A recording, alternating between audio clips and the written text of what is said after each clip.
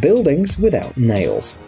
In the past, making and using metal was too expensive for carpenters in Japan. Therefore, instead of using nails, carpenters of the Miyadaiku school, experts in the construction of temples and religious buildings, developed unique methods of combining pieces of wood together without any fastenings. This technique is known for its complex joints, and the fact that the buildings built by the followers of this school are among the oldest surviving buildings made of solid wood. But how can they do that? Well, it's all about the special technology of joining wooden parts.